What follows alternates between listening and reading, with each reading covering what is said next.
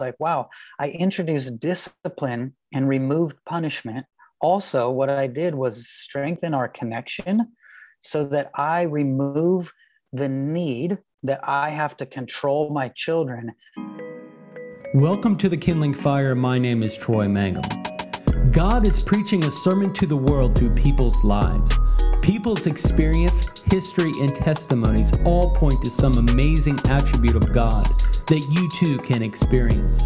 I interview revolutionaries, fire starters, and troublemakers. This podcast is here to be a voice of encouragement in your life. A voice that says, with God you can, and with God you will step into the abundant life. So let's get rolling. Today on the Kindling Fire, I have Seth Dahl on the show. Thank you, Seth, for joining. So good to be here. Thanks for having me. So we have a mutually hyper tall, fun friend named Jeff Zhang, who runs a podcast called Dad Awesome. He introduced me to Seth, and I'm excited for this show. Yeah, Jeff is so, I just found out he's so tall, 6'7". Yeah, I had no idea until, because we've only met online. So good to know he's going to be much taller than me when we meet in person. So thank you, Jeff, for an introduction. So I'm so excited about this show because, sometimes we have podcasts that really taps into the Father's heart. And this is one of these. God cares about kids. Big time. And we're going to be talking about spirit-led parenting. And Seth is the guy that God has just entrusted so much wisdom and experience with. Tell us a little bit about yourself and a little bit about your ministry experience.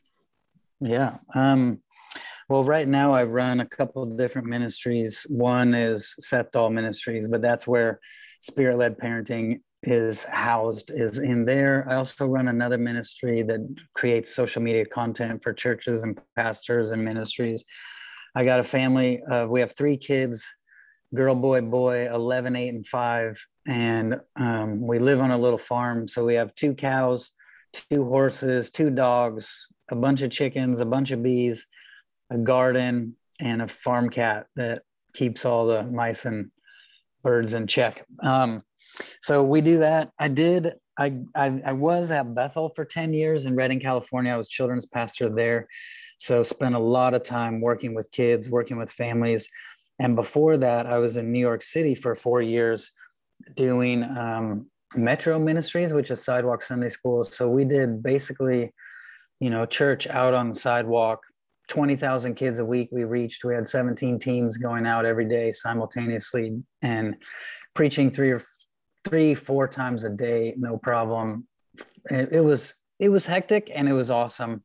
So been in children's ministry a long time, but after a while I kind of realized I've been traveling the world helping children's churches, children's pastors, children's teams. And one day the Lord just kind of said to me, hey, you've missed the most important pastors of all. You have missed the parents, and the parents are the first pastor and the home is the first church. So that's when we started kind of shifting gears, moving more from working in the churches with pastors. I still do that a lot, like quite often actually, but more moving towards families and getting what happens in the church in the home. The Lord told me, he said, if what happens in the church doesn't happen in the home, it's not Christianity, because it's something we're doing, not someone we are.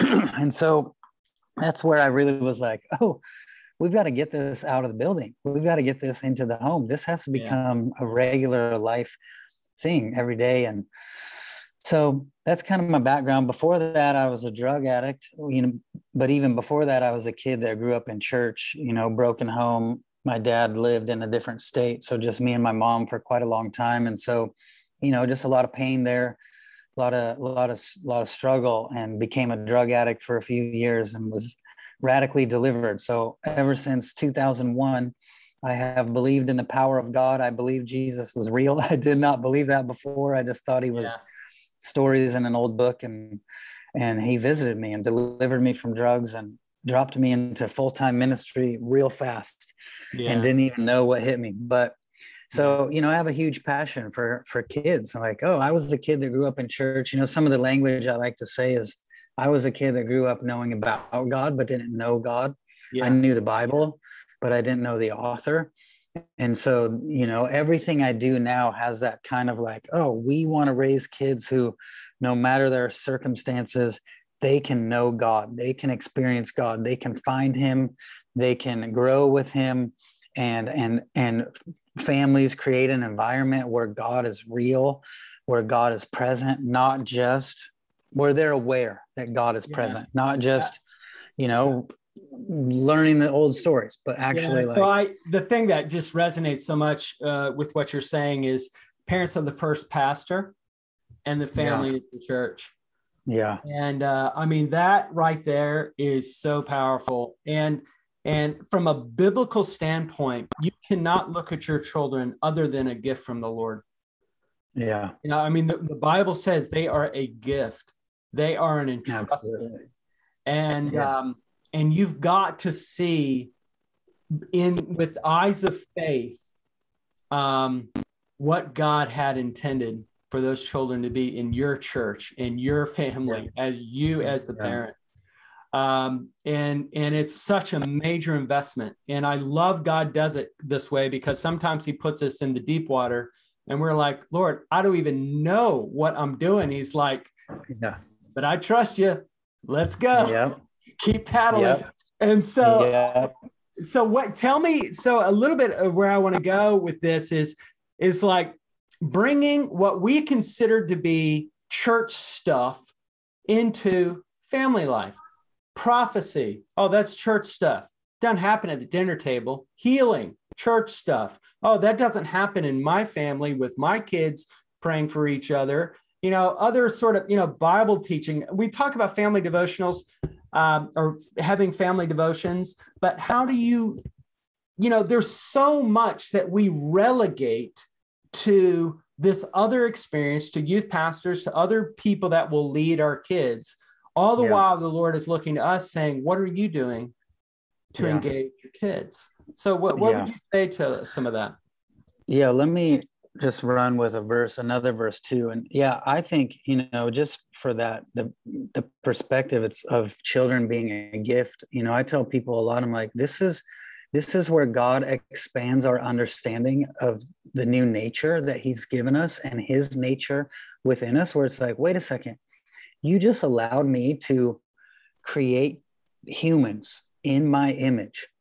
And so you've just allowed me to experience a part of your nature, Father, that I couldn't actually experience before. So we're trusted with these children. These children are a gift. And it's like, man, what a privilege, what an honor to be able to create little humans and raise them and develop them and work with them. And, another verse is Psalm 127:4. It's one of my favorite verses. It says, children are like arrows in the hands of a warrior. So, when we have kids, God's basically going, hey, these kids are a gift to you, and you now experience what it's like to be me at a greater level, because now you are a father, now you are a mother, now you have reproduced after your own kind. And that's a beautiful thing. But then in this verse, he goes, now you're also warriors. I mean, you were warriors before, but I just gave you weapons that you couldn't see before, that you didn't have before. We're really familiar with like the shield of faith and the sword of the spirit and stuff like that. But then the Lord goes, hey, your kids are arrows, which means your kids are the long range weapon of the spirit realm. A lot of times we don't realize this as families. We don't realize I'm a warrior. My kids are arrows.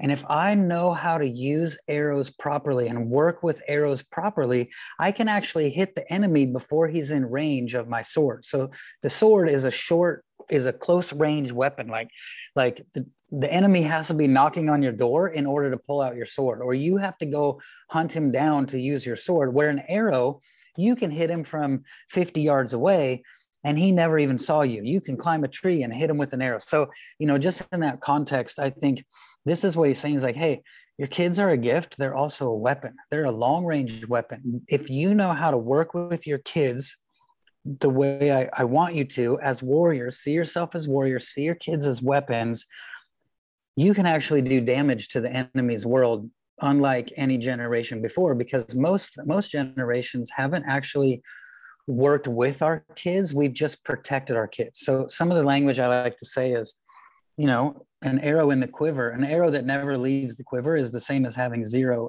arrows.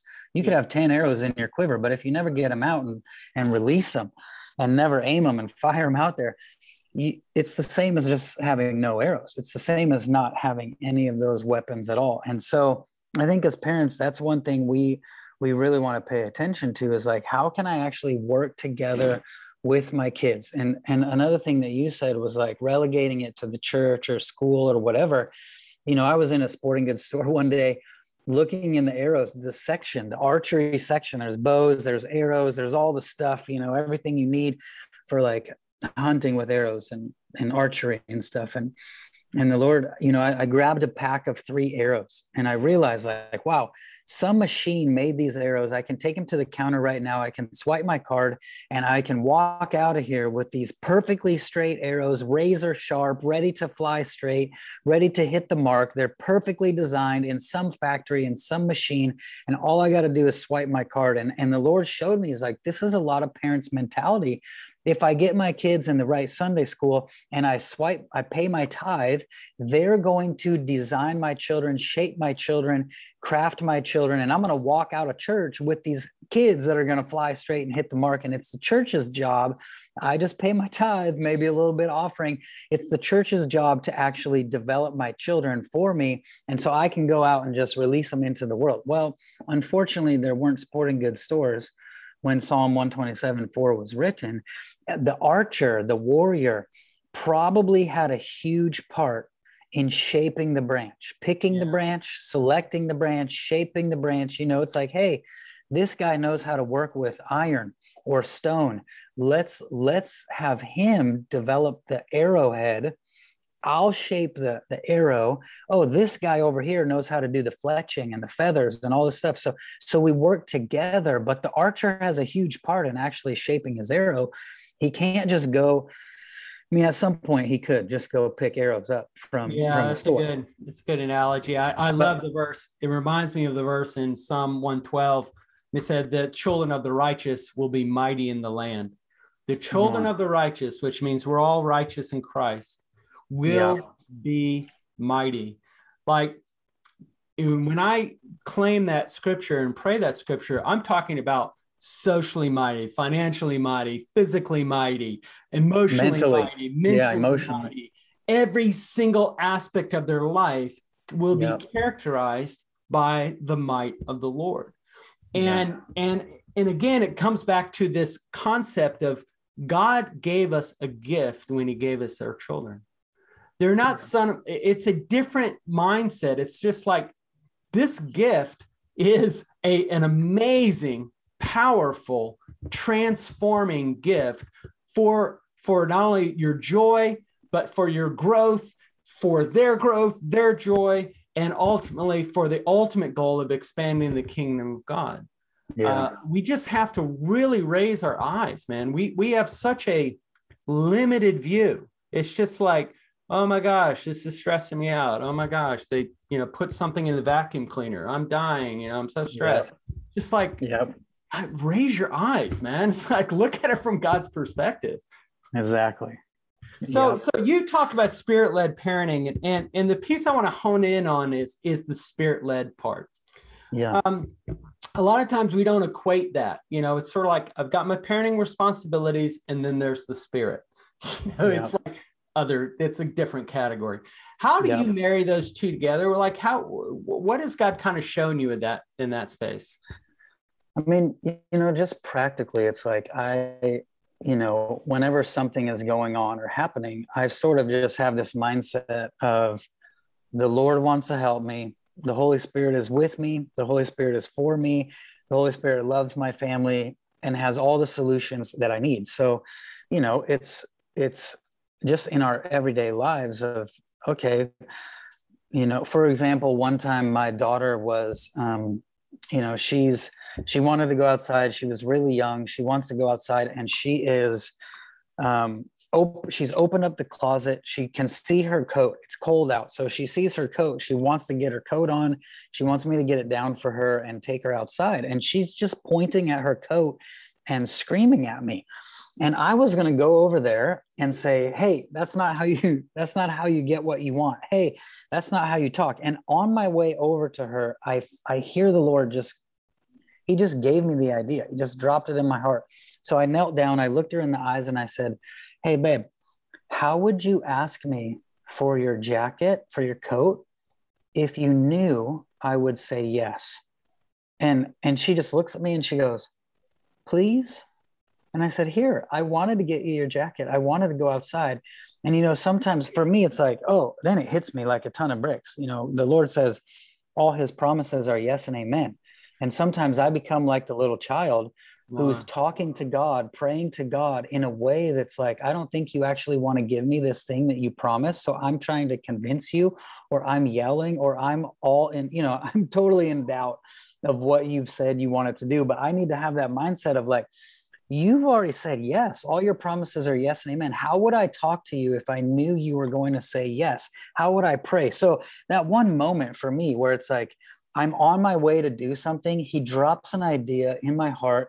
It affects her because it's like, oh, this is how I talk to my father. We got to keep in mind too, as well as parents. It's like, most counseling with Christians is trying to undo what they believe about God because of their parents. So like, hey, why do you believe God's not there for you? Because my parents were never there for me. Why do you believe God's going to punish you if you make a mistake? Well, because my dad would just beat me when I made a mistake. Why do you believe like God is, whatever? It's usually what we believe about God comes from our parents a lot of times. And so in this context, it was like, he was actually helping me build something in my daughter, not just for our relationship, but also for her relationship with God, where she's like, wait a second, how would I talk to God if I knew he would say yes? And so, that's one example. I've got example after example of that, where it's kind of like I'm on my way to do something and I hear the Holy Spirit, or he gives me an idea. And I'm like, whoa, maybe I should just act on that. And I act on it. And I'm like, well, that was genius. Thank you, Holy Spirit, for leading me, for guiding me. So, it's as simple as that, like, oh, the way we speak to our kids, the way we discipline our kids. Hey, I ask my kids every day, like, did you guys have any dreams?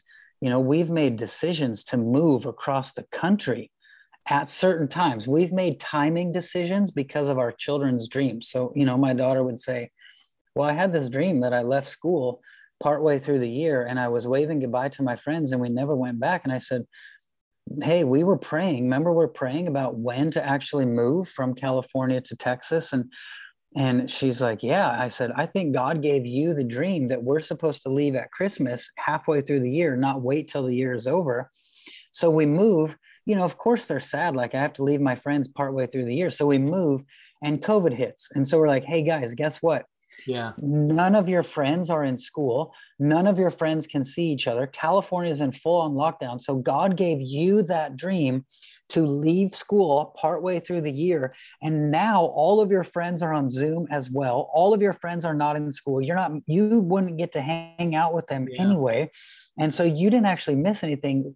So, we're looking for stuff like that. Like, how is God talking to our kids? How's God talking to us? Where's he guiding and directing? And just having that mindset, like he's leading us all the time.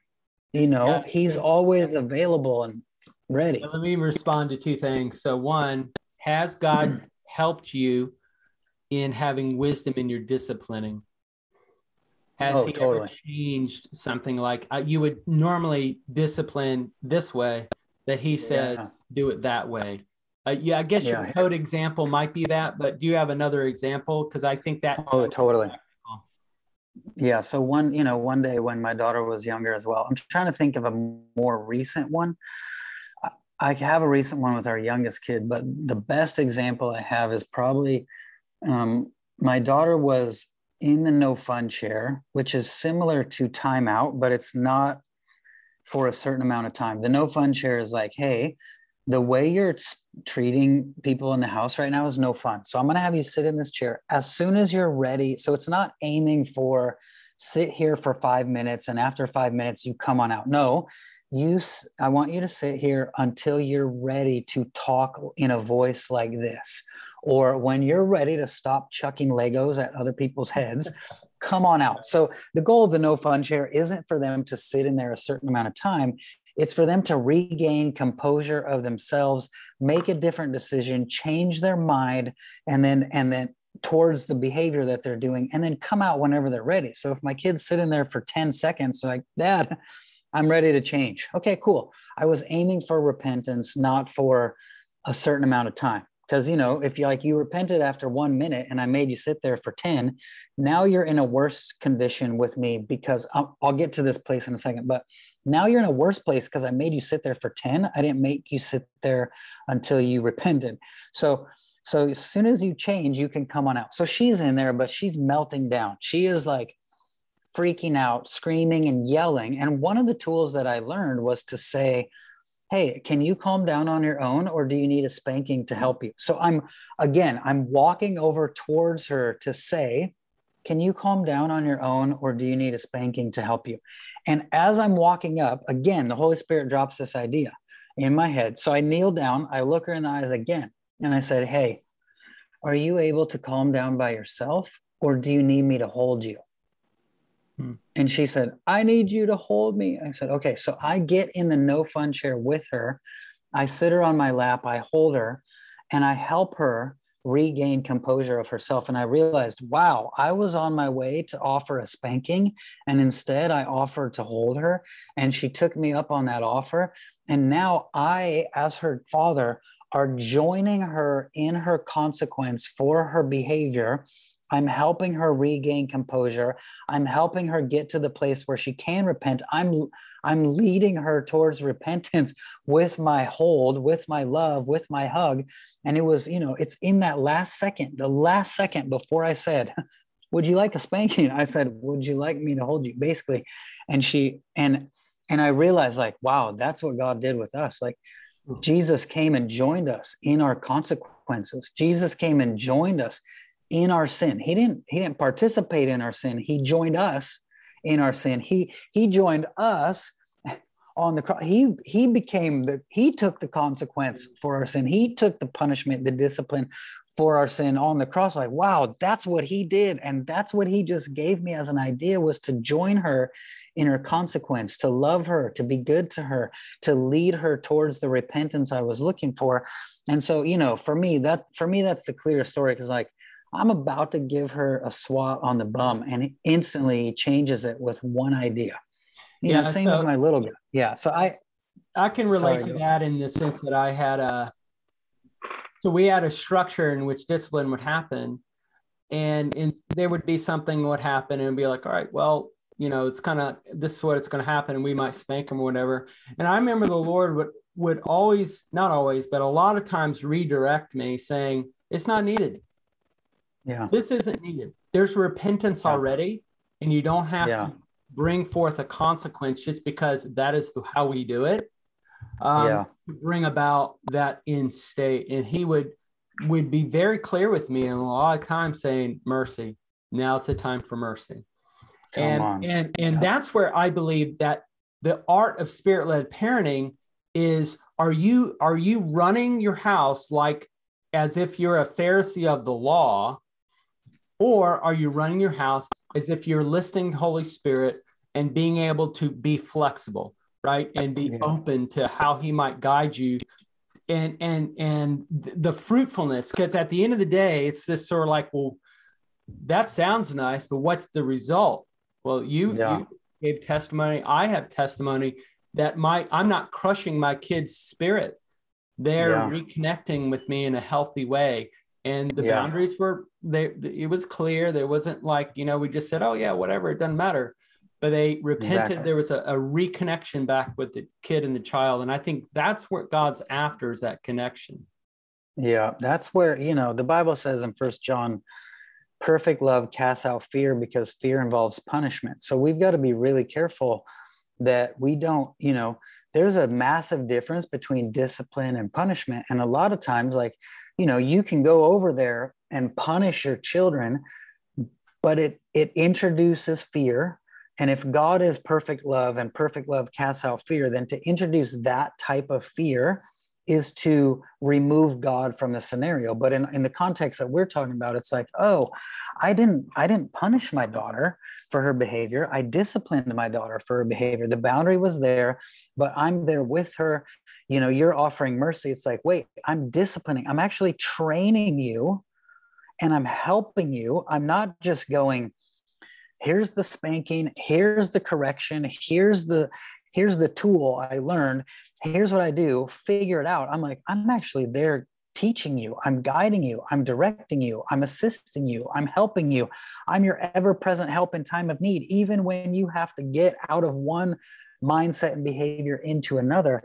And so, you know, in my mind, that's huge. And what's the fruit? It's like, wow, I introduced discipline and removed punishment. Also, what I did was strengthen our connection so that I remove the need or the perceived need that I have to control my children. And I brought in the ability to influence her. So, you know, a lot of times what parents are thinking, like, here's just real fast, to go back to the Garden of Eden. A lot of parents think it's our job to control our kids and make them make the correct decisions. And it's like, you know, in the Garden of Eden, God goes, hey, don't eat that tree right there. Don't eat that tree. It's going to kill you. And then what did he do? He left the tree right there, and he left the serpent in the garden. Like, wait, God, if God wanted to control us, he would have put the tree somewhere else.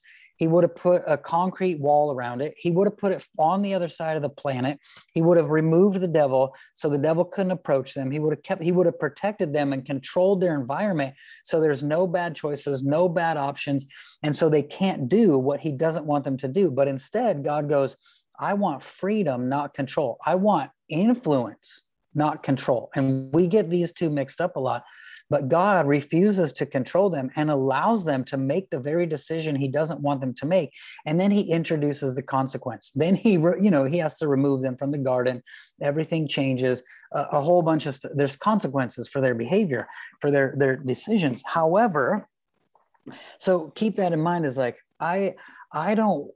with that knowledge, I don't want control. I want influence. And what that scenario did with me, with my daughter, to join her in the no fun chair, to hold her, to help her regain composure of herself, to present the consequence. Hey, you got to sit in the no fun chair till your voice sounds like mine, till you're ready to talk like this, till you're ready to treat everyone kind. You sit in the chair until then, but I'm going to join you. I'm going to help you. What am I doing? I'm establishing connection. I'm strengthening our connection. I'm strengthening our love. She knows I'm for her. She knows I'm with her. She knows she can't just get away with whatever she wants to get away with. She can't just treat people like garbage and get away with it. So she knows there's a boundary, but she knows I'm with her. I'm connecting to her. And now I'm able to influence her, and I don't have to control. I can have influence, which, think about this in the later years. You know, what do we want from our kids? We want our kids to go, Dad, hey, so there's this boy that likes me, and I don't know about him. Like, okay, well, tell me about this guy. Like, tell me, does he love Jesus? Is he kind? How does he treat his pet? How does he treat his mom? And we want our kids to call us and basically say, please influence me. Please influence me. Please influence me.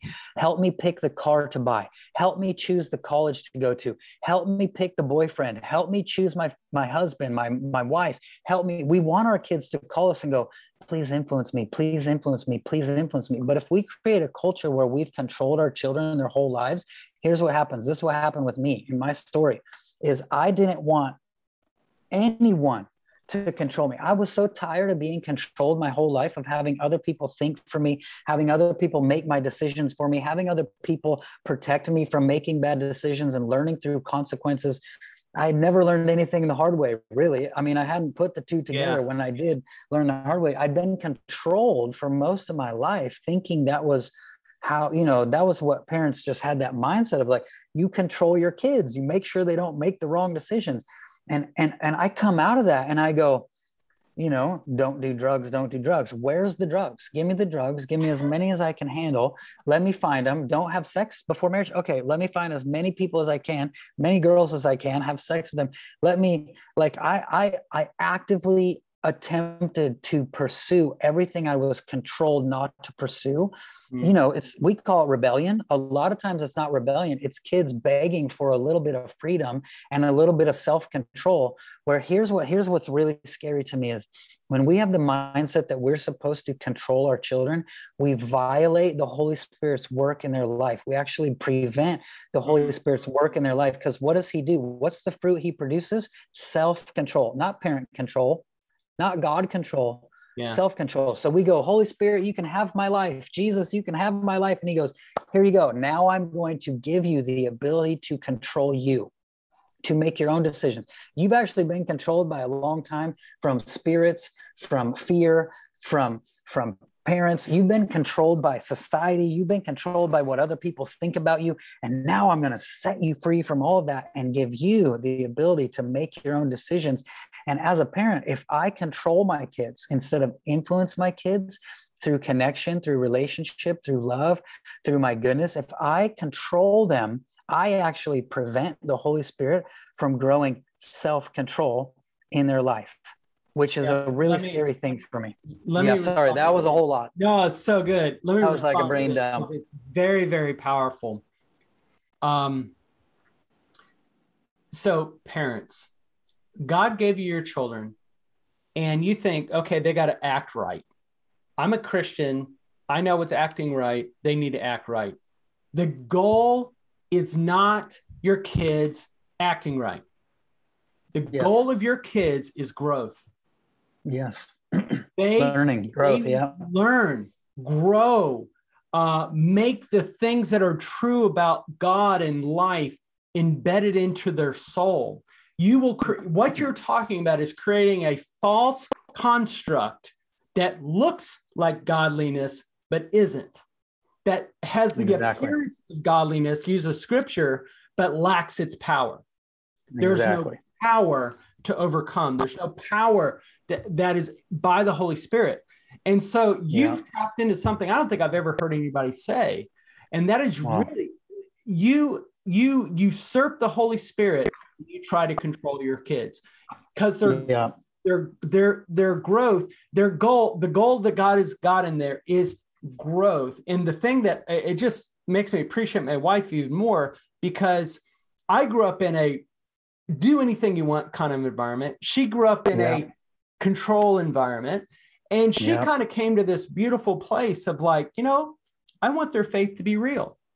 And if that means they screw up, they screw up. But then I'm going to be there in love, communicating truth and how we can navigate from there. And I was on the side of, oh my gosh, they let me do anything I want. I've got to like lock this thing down because, oh my gosh, there's so much evil and awful in the world that I experienced. And I was overbearing and over restrictive and too much. And now, they've gone through the teen years. They're in their early 20s. Yeah, they screwed up. But you know what we did that wasn't lost in the screw ups? The connection. Yeah, we had a conversation about drugs and that they did. We had conversations about drinking that they did. We had conversations of repentance about stuff they did that went too far. And you know what? I have great connection with my kids. And I have no shame that they went and made mistakes, because each one of them grew from them. And man, you just have tapped into something I've never heard anybody say before. Yeah, if you think about think about it in the context of like learning how to walk. What would happen if parents were like, wait, oh my gosh, don't grab onto that coffee table. Your legs are too wobbly. You're going to fall. And what if we protected our children from falling? And we're like, I don't want my kids to ever fall. I don't want them to ever bump their knees. I don't want them to ever land on their butt, even though they have a nice comfy diaper on. I don't want them, and so if I protected my kids from failure, from mistakes, from messing up when it came to walking, my kids would never walk. Right? Like, no, they have to get up on stuff that scares us. They have to grab onto that couch and walk across. They have to try to go from the couch to the table and fall and maybe bonk their head. It's like, good thing they're soft and cushy right now, because they're learning to make mistakes and get back up. Now, of course, we don't want our children to sin. Of course, we don't want our children to go just full on do evil. we don't want that. No one wants that. But we've got to create a culture where mistakes, messing up, making their own decisions, and experiencing the consequences of those decisions helps them learn to think for themselves. Here's one thing. I talk with a lot of parents all over the place that they are so exhausted. And sometimes I have to tell them, like, the reason you're exhausted is because you're doing all your child's thinking for them, and they don't have to think. And so they have not expended any mental energy because you've done all their thinking for them. You've told them what to do. You've told them what to say. You've not allowed them to mess up. Like, one example I could do with my boys right now is, like, they're 8 and 5. So I go in there and I say at bedtime, I'm like, hey boys, I love you. We do all our stuff. We pray. We do a Bible story a lot of times. We tell a story a lot of times, whatever. We go through our evening routine. I tuck them in bed. I love you guys so much. Hey, me and mom are going to be in our room. Your sister's still awake. I want you guys to stay in bed, but if you want to come out, that's totally fine. You can come out if you want, but if you come out, I have a job for you. You can go outside and scoop the dog poop. So I'll let you come out. I'll let you make this choice I don't want you to make. So I'm trying to create a culture while they're young where all the decisions are really, really safe, right? So, like, hey, if you come out of bed at 8:30 at night, you're free to do that, but there's something I have for you to do. So we will go outside and you can scoop the poop. Now, can I just tell you honestly, my little guy at 5 years old has only scooped the poop one time because it's all dark. It happened to be a little bit rainy and we're out there. I'm with him again. I'm with him in his consequence. I'm with him helping him because he was 4 at the time. I'm like, okay, this kid literally scooped the poop one time. And now, even though I tell him, son, you can come out of your room after I tuck you in bed, you're welcome to come out, but you'll have to scoop the poop. Guess what? He doesn't come out. Who's making the decision to not come out? Him. I'm not controlling him. I'm allowing him to do it. Why am I doing this? Because I want him to learn at 4 or 5 years old, coming out of bed when it's bedtime means there's work for you to do, a consequence for you to do. You got to clean up poop from the yard. Now translate that to 17 years old, 18 years old, 19 years old. What do I want? I want him to go, you know what? There's a healthy time for bed. And if I go to bed at a healthy time and I wake up at a healthy time, I'm not late for work or I'm not late for school. So, like, son, you're welcome to stay up till 4 a.m. if you want. It just might mean your grades get bad, or it just might mean you're late for work, or it means you can't do a good job when you're at work. So you're welcome to stay up till 4 a.m. But are you sure you want to stay up till 4 a.m? Because, a few days like that and you go to work, what happens if you're late 4 or 5 days in a row? Well, I'll probably get fired. Do you want to get fired? No. Yeah. Do you want to be falling asleep? So I'm trying to create it where they learn it while it's not high stakes, right? It's not high stakes environment. Okay, you got to scoop the poop, but it becomes higher and higher stakes the older they get. So the more I can teach them this now while they're young, the more they're in position to make better decisions when they're old. And the reality is, like, pretty soon you have to make these decisions without me. I'm not going to be there to go, oh, son, you came out of your bed. Let's go scoop the poop. I'm not going to be out there. I'm not going to be there. You're going to be in your own apartment. So I need to position you to make those decisions on your own when I'm not there to help you. And so, but that's, you create, if you just control all the time, you don't come out of your room or you're in trouble, whatever. Like, oh, don't, go to bed early. Well, I want to stay up late. Okay. I have to allow you to learn that the hard way, but I've been letting you learn that the hard way your whole entire childhood. So hopefully you can make those decisions quicker and better when you're older. One of the things I tell my kids is, I love you. And there's consequences. You're going to go into a world that doesn't care. Yes. There'll be consequences, and there's not going to be some sort of this sort of like, but I'm cute or I'm smart or give me some slack. And it's just like, nope, you're fired. You're out. You're gone. You're off the team. I don't really care. You're not my kid. And so It's like, that's kind of how the world works. And and you want to be able to. So I kind of give them that concept of, look, I love you, and part of the reason why I'm creating boundaries around you is because I love you, because you have to respect that there are boundaries. You know, it's not just a free for all. And God's kingdom has boundaries. So, hey, it's been so good to have you on the show. You have so much wisdom, and I hope that the parents that have heard this, you know, really capture, no pun intended, the spirit of what you're saying. It translates differently, you know, based on the kid and what might be the best way to approach it. And God will help you per kid. You know, some need to be harsher, some are more sensitive. You know, you get all these differences. God will help you, you know.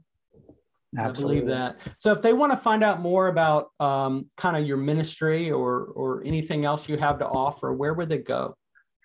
Well, my website is sethdahl.com, and my Instagram, my Facebook is all Seth Dahl. I do have a free Facebook group called Spirit-Led Parenting with Seth Dahl, so they can go on there. I'm quite active there. We have an amazing community that just helps each other and all of that. But my website, Facebook, Instagram, I'm most active on Instagram and that Facebook group. So I would say check those out. And I do also do a podcast called Coffee, Kids, and Crazy with a friend, Brittany from Reading. So we do a podcast as well. So that's always there. Coffee, Kids, and Crazy. That's fun. But yeah, those are the places to find me. Yeah. Well, thank you so much for sharing. I know the people that heard, you know, kind of what you had to offer are richer for it. So please go check them out. And thanks for coming on, Seth. Thanks for having me, Troy. Hey guys, thanks for listening to the podcast. Hey, if you did like it, it would be really helpful if you want to send us a review over on iTunes. That would be really cool. And if you want to connect, go over to Instagram, search Troy Mangum or the Kindling Fire, and we can connect there. And that would be a great way to kind of stay in touch. I am doing a YouTube channel, so we do video formats of these podcasts, and we'd love to have you look there. Okay, guys, until next time, be awesome.